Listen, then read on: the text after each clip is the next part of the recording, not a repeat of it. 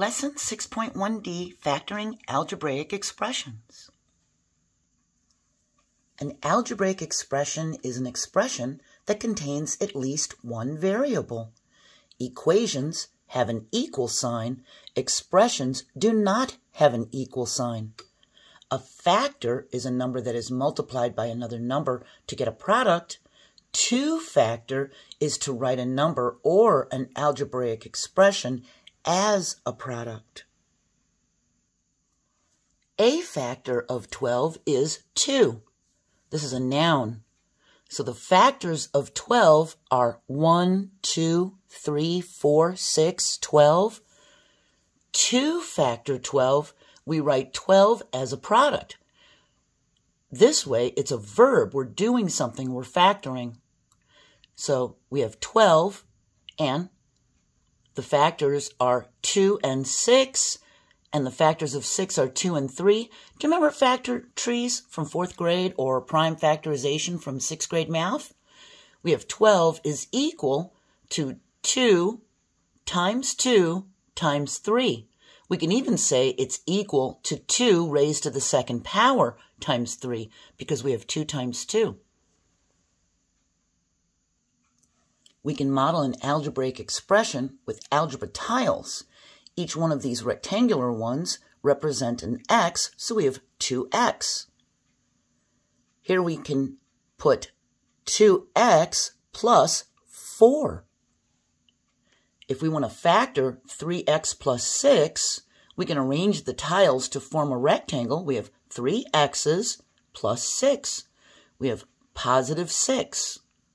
We can also do it this way and put the 3x's this way and the positive 6 this way to make the rectangle. And the total area represents 3x plus 6. We used these algebra tiles back in 6th grade math, 11.2. You can watch those videos that I've linked in the description if you'd like a quick refresher. Since the length multiplied by the width equals the area for a rectangle, the length and width of the rectangle are factors of 3x plus 6. Here we have our 3x plus 6. We have our length, which is an x plus 2, and our width, which is 3. It's a positive 3. Remember, area equals length times width.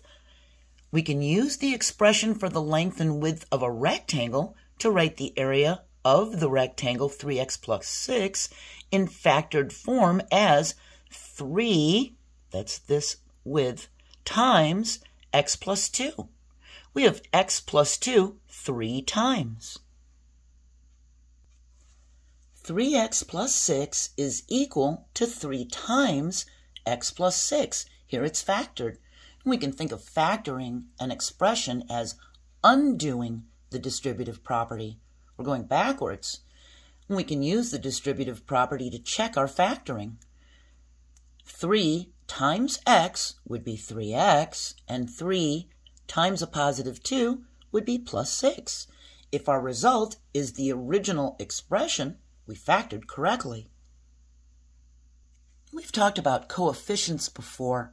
The coefficient of x is the number next to x on its left side. So the coefficient of x here is 8. The coefficient of x here is 11. But the coefficient of x here is a 1. So remember, when you see a lone variable, we can imagine that there's a 1 there. We don't need to write the 1. We can see there's only one x. So the coefficient of x here is 1. Here we're going to factor 4x plus 12. So we think 4 times something plus 4 times something, because we're undoing the distributive property. We have 4x, so we can put an x right here inside the parentheses, and we need 4 times something that is 12. We could put a 3 here. We think, what can we multiply by 4 to produce that 12? We check it using distributive property. We have 4x plus 4 times 3 is 12. It's our original expression, so yes. The coefficient 4 is outside the parentheses. Inside the parentheses are terms that can be multiplied by 4 to equal 4x plus 12. Let's try another one. Here we have 9x plus 45. We think 9 times something plus something. Well, what can we multiply by 9 to produce 9x? An x, so that's going to go right inside the parentheses. And we think, what can we multiply by 9 to get 45? Well, that would be a 5.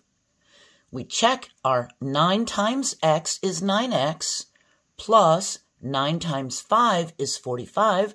Yes, we did it correctly. To factor 9x plus 45, we would get 9 outside of the parentheses and x plus 5 within the parentheses. Here we need to factor 7x plus 7. We think 7 on the outside of parentheses times something plus something.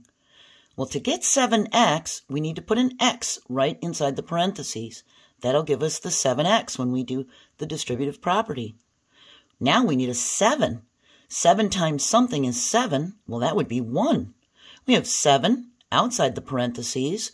Inside the parentheses, we have x plus 1. When we check it with the distributive property, we get 7x plus 7 times 1 is 7. Yes, we did it correctly. Now take a look at this one. We have 6x plus 12.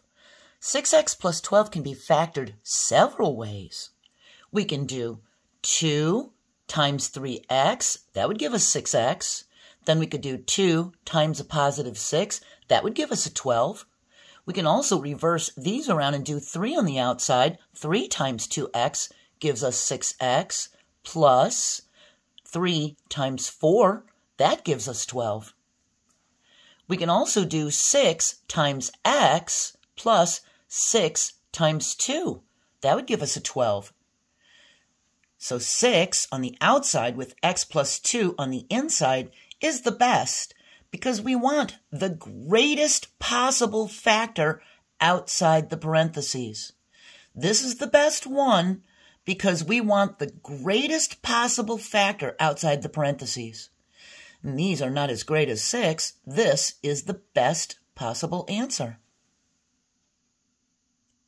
I hope all this made sense to you. We're finished with this lesson, and we're going to move on to the going further lesson, which is at the back of 6.1, and that's applying properties to simplify algebraic expressions. So to factor for a simple expression, we just put the coefficient on the outside and figure out what we would need to multiply it by in order to have the original expression on the inside of the parentheses. Have a great day. As always, join me for the last part of the lesson. Bye.